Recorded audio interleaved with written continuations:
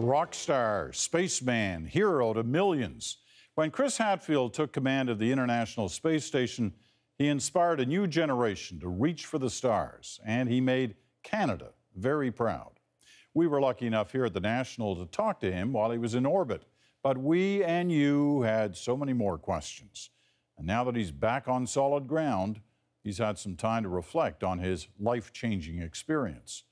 Chris Hadfield sat down to talk with us this morning. Here's an excerpt from that conversation. Everyone knows that you were a social media rock star as a result of your flight and ever since.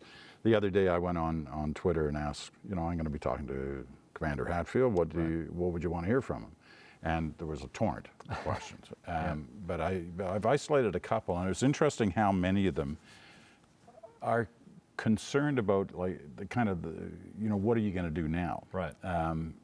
And especially so because I think they know your story. Since you were, 9 years old, you wanted to be an astronaut. Yeah. And you worked your whole life towards that goal. Yeah. You've done your 3 flights. You're out of the astronaut business, at least the active astronaut business. So they're asking questions like, Wade Johnson says, do you feel you've reached your professional peak with ISS Command? How do you top that? And Rebecca Southerns says, what's next? What's next for Chris Hadfield? I think externally it probably looks like that, like I reached some sort of peak. Like my life was sort of trucking along like this, and then commanded a spaceship, and now that's done. And that is entirely an externally imposed perspective. I focused really hard on trying to be a good engineer, then a good pilot, good test pilot, good astronaut. I don't spend a lot of time going, well, back in, 1985, I intercepted Soviet bombers that were threatening North America off the coast of Newfoundland. That was a really important thing. It was in defense of our country. It was demonstrating the capability of our CF-18s at the time, and it was a big peak in my life. But it didn't define the rest of my life, and I don't sit around on my porch going, man, I wish it was 1995 or 85 again. That was just a thing that happened. You've taken some of those experiences and turned them into kind of a motivational lesson for any number of different people, including Canada's Olympic athletes. What's the lesson from your life for them? I think if you view crossing the finish line as the measure of your life, you are setting yourself up for a personal disaster. There are very, very, very few people win gold at the Olympics. And if you say, if I don't win gold, then I'm, a failure, or I've let somebody down or something, then what if you win a silver? What if you win a bronze? What if you come fourth? What if your binding comes apart? What if what if Lufthansa doesn't bring your gear? What if all those millions of things that happen in life happen, and only a few people that go there are going to win gold? And it's the same to some degree, I think, in commanding a spaceship or doing a spacewalk. It's a very rare, singular moment in time event in the continuum of life, and you need to honor the highs and the peaks and the moments. You need to prepare your life for them. But recognize the fact that the preparation for those moments is your life. And in fact, that's the richness of your life. And anybody who goes to the Olympics shouldn't say, hey, I was at the Sochi Olympics. I would be much more interested to hear them say, I prepared for the Sochi Olympics for 20 years. And these are the things that happened. And these are the things that I learned. And when I got to Sochi, it was great. And I did my race, and I placed 8th or 1st or 92nd. But the challenge that we set for each other and the way that we shape ourselves to rise to that challenge is life. It wasn't until I read the book that I realized that you have a form of vertigo. You, Chris Hadfield, iconic astronaut. Yeah, the CN concerned Tower. About heights. CN Tower makes me uncomfortable, sure. I think you should. Spacewalker, Chris Hadfield, afraid of heights. I think you should be afraid of heights. I think if you don't have a natural fear of falling off a cliff, then you're probably going to fall off a cliff.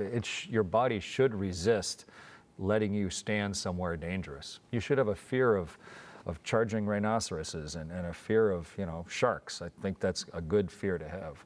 Yeah, okay, but you're out there on a tether. Right. Spacewalking. It's a mind game, right? You're afraid of heights, but you're not really afraid of heights. What you're afraid of is hitting the ground. If you go up a 60-story building, if you're inside the building, where you don't have any windows, you lose perspective that you're now, whatever, 600 feet above your normal ground. So you can do the same thing on a spacewalk. However, when I first came outside, and you're only holding on with your hands out there, you're not like clipped on, you know, with some structure. You have a little clothesline attached on a reel so that if you let go with your hands, you'll float off and slowly get dragged back in again. But when I first went outside, I was holding on tight, and I had to consciously, you know, if I could have seen my knuckles, they would have been white, I'm sure, just from grabbing on, but inside the gloves. But after a while, you start to look around and realize that it's not that you can even fall to Earth. You and Earth are going around the sun together. It'd be like thinking you were suddenly going to fall to the moon or fall to the sun. It can't physically happen. The two of you are going there together along with the spaceship. And instead, the world then becomes something that is traveling through space with you. And as soon as you can make that mental shift, that, okay, I'm on the 60th floor, but I'm not going to fall, then your hand starts to relax. And after a while, I actually completely let go, just flying along with the spaceship and myself and the world, going around the sun. And that was probably the best moment of it all, the perspective of that aloneness of some of our first steps away and seeing the world for what it truly is, this big ship moving around the sun, going through the universe just like we were.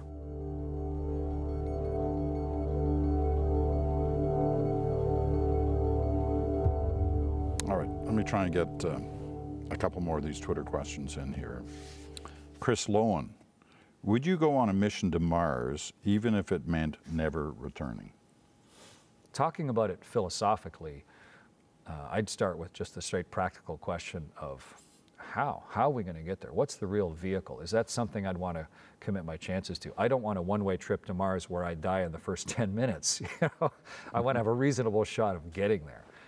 However, if I thought that there was a spaceship that could actually take us to Mars and land us safely on Mars, and then when we landed on Mars, there was a way to build a little bubble that was habitable, you know, oxygen and everything, then you're at a pure philosophical question. And then it would just depend who I'm going with. 'Cause we're all sort of on a one-way trip, right? If you look at it, it's just a matter of how many people are on your crew. Who do you include?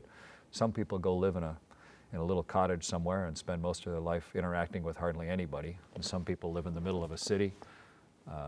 In the history of humanity, we've had a lot of one-way voyages as we've left home to go settle someplace new. And I think depending who I was with, and even more importantly, the ship that was keeping us alive, yeah, maybe. Is there other life out there?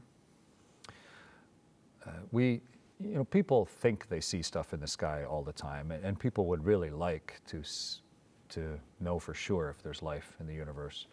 We don't know conclusively. We're looking on Mars, you know, despite all the popular movies and things, we haven't found life yet, but we're looking. To think we're the only planet that managed to develop life is sort of an arrogance, I think. To think that life is flying through the universe and coming all the way to Earth and sneaking around and finding us fascinating, to me, is also a form of arrogance. I think the odds are overwhelming that there has to be life in other places. But the real puzzle is how do you prove it? How do you go visit? How do you communicate?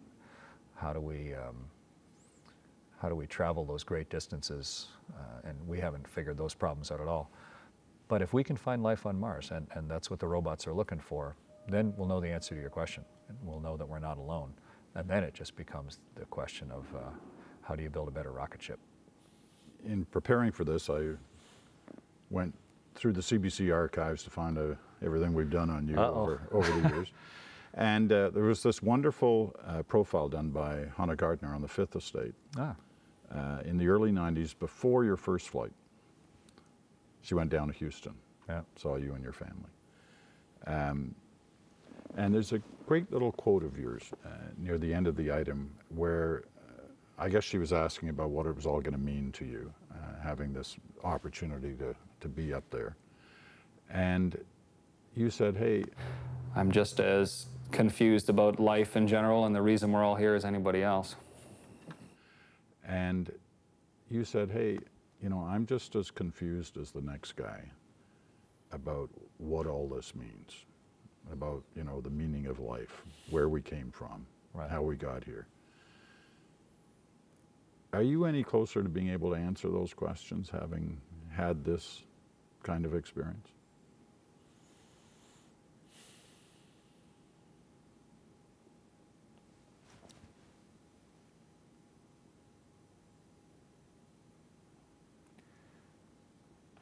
I've had a tremendous privilege of perspective that almost nobody has had. When you talk about the meaning of life, we tend to think about it as life on Earth. And to be away from the planet for a long time and to be able to see it constantly out the window allows you a reflection on it that is really hard to get just in regular day-to-day. So I think if there is any sort of meaning of life, it's got to be very personal. How does the life that you lead affect your own conclusions about what's important to you? Because I was sent sort of as an envoy to go to this place and see the world that way and report back, I've tried to do my best to capture and share the experience real time. Yeah, I took thousands and thousands of pictures of the world and told people why I thought this was important to me each time. Tried to share the wonder of it and the new perspective on ourselves, of our shared existence on the planet. And I'm still that same guy who Hannah Gardner talked to all that time ago, and there's still just as much randomness and confusion to it all. But I think the 6 months I spent off the planet gave me a greater peace and patience and sense of eternity of the whole thing, and a great delight in seeing the world through other people's eyes when I come back now, and comparing notes on it all. But I'm still learning. We'll see what comes next. On that, we'll leave it. It's been a treat, as it always is. Really lovely to talk with you. Thanks. Thanks. Well, there's actually a lot more to that interview, including your questions. You can watch it in full this weekend on One-on-One. And if you haven't heard yet, you'll be seeing a lot more of Chris Hadfield right here on The National. He's joining the CBC team on television and radio as a recurring contributor. We're all looking forward to having him here.